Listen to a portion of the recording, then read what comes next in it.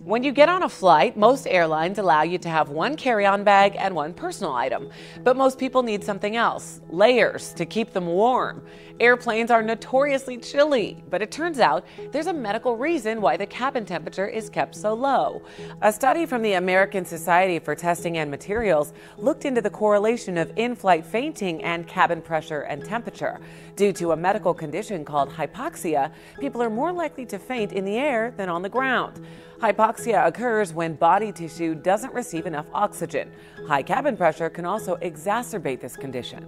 So basically, if the cabin temperature is too warm, it can cause someone to faint.